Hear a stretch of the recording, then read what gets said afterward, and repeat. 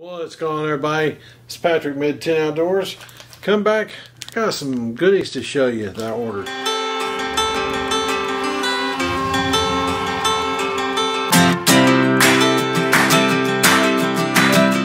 What's going on, my outdoor crew? How in the world are you doing? So, I was watching a buddy of mine that I've been watching for a long time, been subscribed to him for a long time. Harrison Hills. Oh, won't focus. I'll leave a link down below for his YouTube channel. I was watching one of his videos here not too long ago, and he was showing some fire starting stuff. Now, I still like dibbling with the old fire starting techniques and stuff, whether it be flint and steel, whatever I can find to start fires. I still like to practice it. Even though when I'm car camping and everything, I like to get lit and get going. But I still like to play with it. I still like to dibble in it. One of the things I've always wanted was one of the little pocket bellows. That I was watching, like I said, I was watching Harrison. He got a mail call, some fire starters. I'll leave actually a link to that video down below, and y'all can check it out. But he got some fire starters from a guy on Etsy. Now, I love shopping on Etsy. Find all kinds of cool things that you would never think of on Etsy.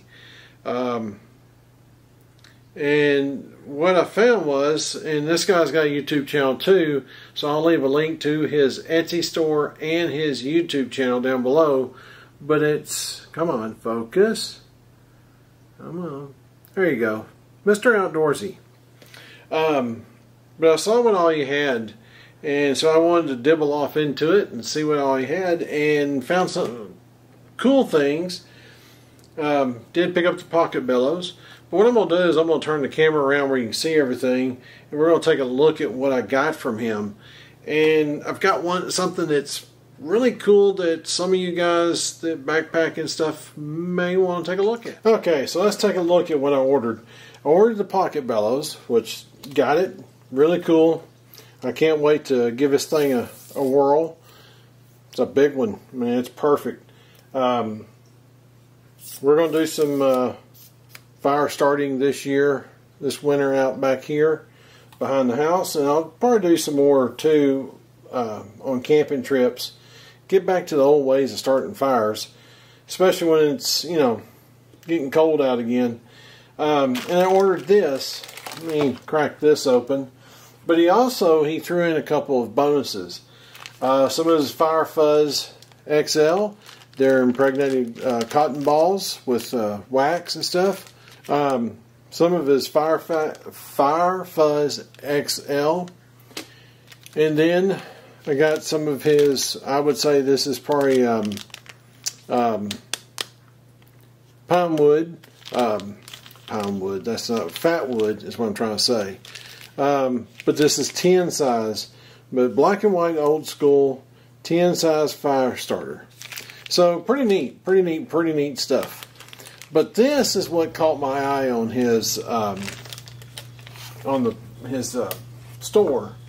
And let me use this little knife to get this open with, and I'll show you guys what this is. Now, this is a wick, little wick that goes in here. And you just screw this top off, and you unscrew this. Now, I'm not going to light this right now, but you fill it up with lamp oil, anything burnable. Burnable? Is that a word? I don't think so. This may take a little doing to get this wick in here. But basically, you fill this up. Okay, got it all together, got the wick in the candle holder.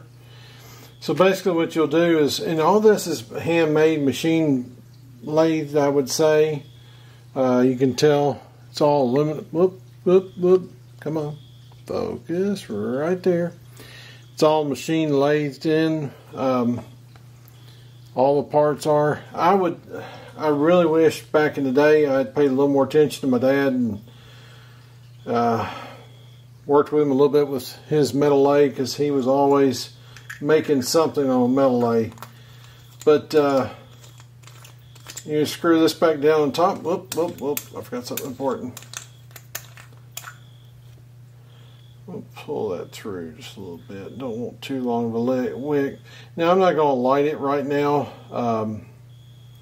May light it sometime here a little while later in the video. But you put your wick in, there's an O-ring that goes back in there like so. Still want that down just a little bit. But then, of course, you got an O-ring on the inside of this cap, and now you got an O-ring that's on here. So when you screw this down, you should not get any leaks in your pack, but it becomes a little candle. Reusable candle is what I like. Of course, you can get more wicks for it and everything. But I thought that was super cool. That's really neat. Doesn't weigh anything. I mean, it's very light. Wish I had a scale to weigh it. Give me just a second. I'll take a look at something real quick. Okay. I was trying to look to see the ounce, what this weighs. It's probably not more than a couple ounces, to be honest with you. It is 1.708 inches tall and 1.160 inches wide across. So it's a very small item. I was trying to think of something I could put up here to show you, but well, here it is to a AA battery. So it's about the size of maybe a C or D battery. But you know, for a little candle light, you know, we'll see how bright it gets here in a minute. You can use lighter fluid. You can use gas. I don't recommend using gas. Lamp oil or kerosene. Seals watertight, will not spill in your pack. Comes with one wick and O-rings. Of course, I mail it empty, which makes sense. But yeah, I mean, really neat products. Like I said, I'll leave the links down below for their website on Etsy, and you can go check them out. If you need any fire starting stuff and you don't have time to really make it yourself or go find it, you know, you can order it from this guy. So anyways, we'll be back in a few minutes. I'm going to fill this thing up, and we'll light it up and see how much light we get. Okay, for the last little bit, we're going to do the test on the burn. We'll see how much light we get off this thing. And I will kill the shop light for a second. And there it is. That puts off quite a bit of little light.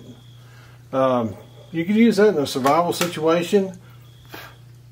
Blows right out. Let me cap this thing so the smoke don't set off the fire alarm, because that would be a bad thing.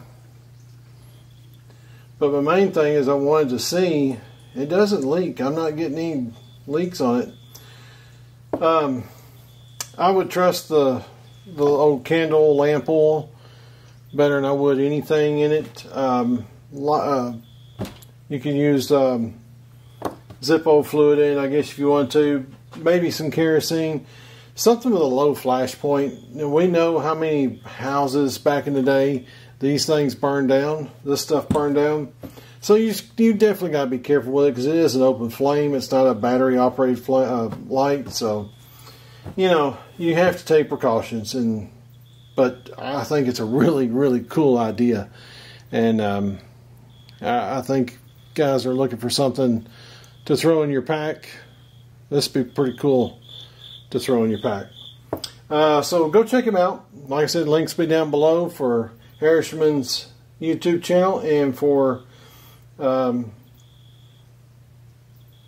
black and white old school fire starters and stuff like that on Etsy. Go check it out.